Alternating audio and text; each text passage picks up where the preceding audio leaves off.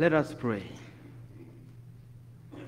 O God, who through the grace of adoption chose us to be the children of light, grant, we pray, that we may not be wrapped in the darkness of error, but always be seen to stand in the bright light of truth. Through our Lord Jesus Christ, your Son, who lives and reigns with you in the unity of the Holy Spirit, God forever and ever. Amen.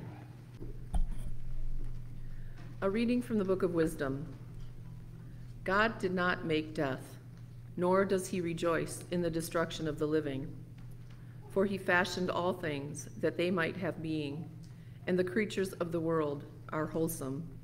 And there is not a destructive drug among them, nor any domain of the netherworld on earth, for justice is undying. For God formed man to be imperishable. The image of his own nature he made him.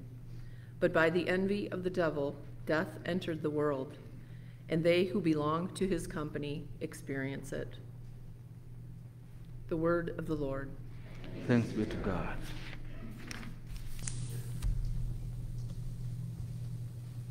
Our response to the Lord's word is, I will praise you, Lord, for you have rescued me.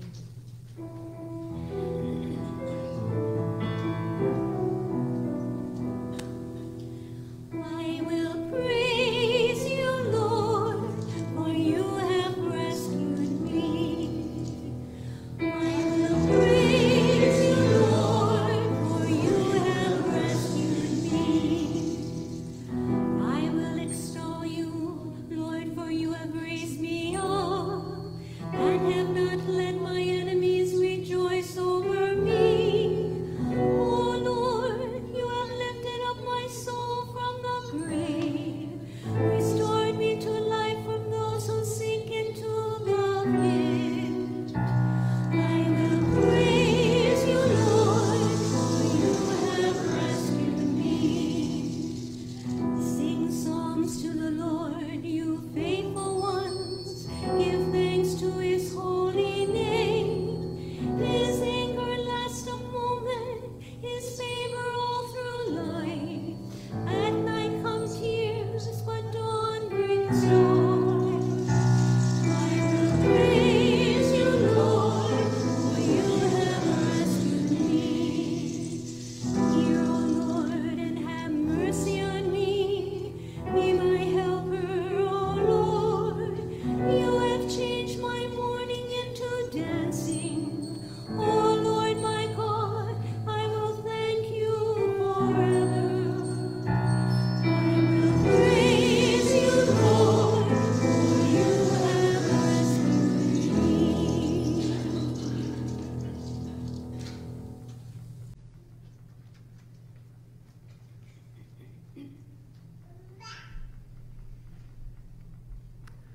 A reading from the second letter of St. Paul to the Corinthians. Brothers and sisters, as you excel in every respect in faith, discourse, knowledge, all earnestness, and in the love we have for you, may you excel in this gracious act also. For you know the gracious act of our Lord Jesus Christ, that though he was rich, for your sake he became poor, so that by his poverty you might also become rich. Not that others should have relief while you are burdened, but that as a matter of equality, your abundance at the present time should supply their needs, so that their abundance may also supply your needs, that there may be equality. As it is written, whoever had much did not have more, and whoever had little did not have less. The word of the Lord.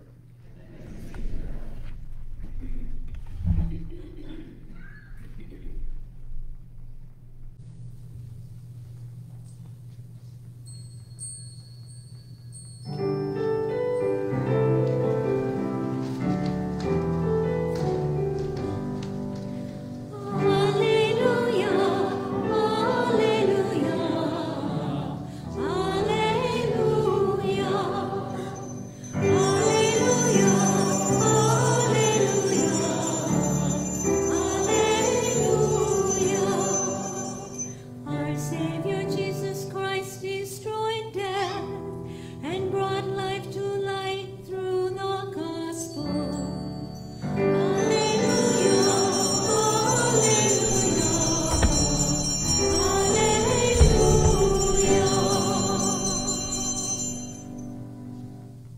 The Lord be with you. A reading from the Holy Gospel according to Mark. When Jesus had crossed again in a boat to the other side, a large crowd gathered round him and stayed close to the sea. One of the synagogue officials, named Jairus, came forward. Seeing him, he fell at his feet and pleaded earnestly with him, saying, "My daughter is at the point of death. Please come, lay your hands on her, that she may get well and live." He went off with him, and a large crowd followed him and pressed upon him. There was a woman afflicted with hemorrhages for 12 years. She had suffered greatly at the hands of many doctors and had spent all that she had. Yet she was not helped, but only grew worse. She had heard about Jesus and came up behind him in the crowd and touched his cloak. She said, "If I but touch his clothes, I shall be cured." Immediately her flow of blood dried up. She felt in her body that she was healed of her affliction. Jesus, aware at once that power had gone out from him, turned around in the crowd and asked, "Who has touched my clothes?" But his disciples said to Jesus, "You see how the crowd is pressing upon you, and yet you ask, 'Who touched me?'" And he looked around to see who had done it. The woman, realizing what had happened to her, approached in fear and trembling. She fell down before Jesus and told him the whole truth. He said to her, "Daughter, your faith has saved you. Go in peace and be cured of your affliction." While he was still speaking, people from the synagogue's official's house arrived and said, "Your daughter has died. Why trouble the teacher any longer?" Disregarding the message that was reported, Jesus said to the synagogue official, "Do not be afraid. Just have faith." He did not allow anyone to accompany him inside except Peter, James, and John, the brother of James. When they arrived at the house of the synagogue official, he caught sight of a commotion, people weeping and wailing loudly. So he went in and said to them, "Why this commotion and weeping? The child is not dead, but asleep." And they ridiculed him. Then he put them all out. He took along the child's father and mother and those who were with him and entered the room where the child was. He took the child by the hand and said to her, "Talitha cum," which means, "Little girl, I say to you, arise." The girl, a child of 12, arose immediately and walked around. At that they were utterly astounded. He gave strict orders that no one should know this, and said that she should be given something to eat. The Gospel of the Lord. Praise to you, Lord Jesus Christ. Hallelujah, hallelujah, hallelujah.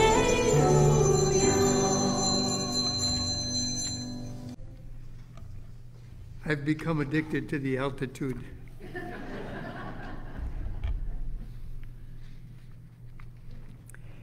It often happens that in the Gospels, the details are full of meaning. Sometimes the meaning doesn't really pop out at us, but waits for us to think about it for a while, or to take a longer view and see this story in the perspective of the whole of the gospel. I have a couple of examples here from today's reading. What Jesus says to the little girl, Talitha cum, is a phrase that very likely were Jesus's own words. They are in Aramaic, not in the Greek that the gospel is written in, and so they have to be translated for a Greek-speaking group hearing the gospel, which means, of course, that by the time that Mark's gospel is written, maybe around the year 70, the message has gone quite a ways. It has not yet reached Parchment, Michigan, but it's come a long way. Another detail from this story is clear in the English translation that we're using. It's a pretty careful translation, and Jesus says, the Talitha cum is translated, little girl, I say to you, arise. A less strict translation into English says, little girl, I tell you, get up. Well, there's more to this than just waking up the little girl. Even though Jesus has told the crowd the girl is not dead, just asleep. The word used here as the command to the little girl, I say to you, arise, is the same word that appears at the end of Mark's gospel to say what happened to Jesus on the morning of the resurrection. Jesus arose. And in this passage, that little detail indicates the belief of the earliest Christians that Jesus was able to break the power of death. It is from this power that Jesus will one day free us. It is from this sleep that Jesus will call us to arise. A third example. Jesus acknowledges that the faith of the woman with the hemorrhages, her faith, is what gives her access to the healing power that is in Jesus. Daughter, your faith has saved you. And his very next words in the account, now to the father of the little girl, are these: do not be afraid, just have faith. Should not these words be a guide for us? To us in our time, the fact of Jesus, our faith, at least in our minds, that Jesus is the eternal Son of God, become one of us, that he died on the cross and is risen from death.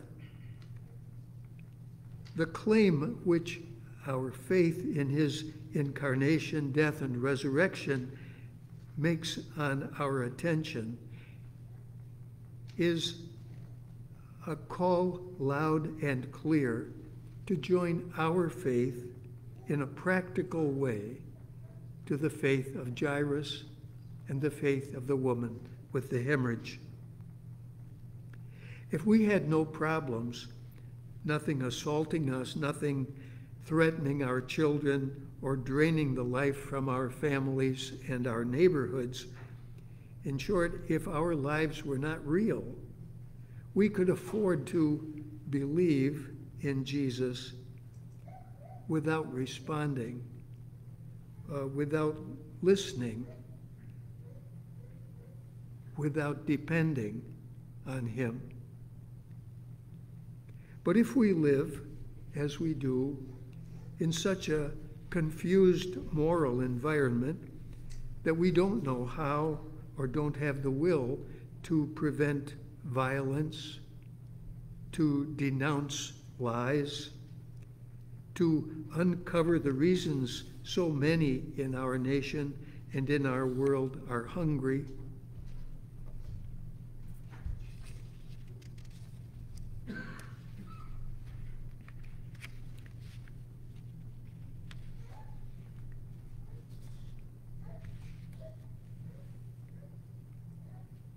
this is what happens when, believing, we don't feel the desperation that the woman felt. We don't feel the desperation that the man whose daughter was on the point of death felt. And I will say, fortunately, the violence is not on our doorstep right now, but it is daily in the news, and so are the lies that threaten to weaken and weaken still more the healthful effects of truth in our conversations and in our politics. In part because of the sins of Christians, including the sins of priests, the Christian church, the Catholic Church in particular, finds itself struggling to communicate in a way that effectively applies the gospel to set the values and form the mores of American society. Should not we be saying, "Won't you please come down and lay hands on my little girl so that she may get well and live"? We should be saying, "My children are in danger. My country, so beloved, is in a recurring spasm of grief and despair over what happens because we reject the moral limits placed on us by God's word." We ourselves should be sneaking up on Jesus to tap into the healing that his Spirit is itching to pour out on us. We need peace, but not the peace the world can give, which is the mere imitation of peace that is brought about by silencing the perceived enemy. We need the peace of trusting in Jesus, not in ourselves or in our economy or in our dominance of whatever kind. We need the peace that accompanies following his way. We need the peace only faith in Jesus can give. Can we not then present ourselves humbly before Jesus in our own quiet prayer, as well as in our communal worship here together? Jesus, Lord, please come down and lay your healing hand upon our world. Amen.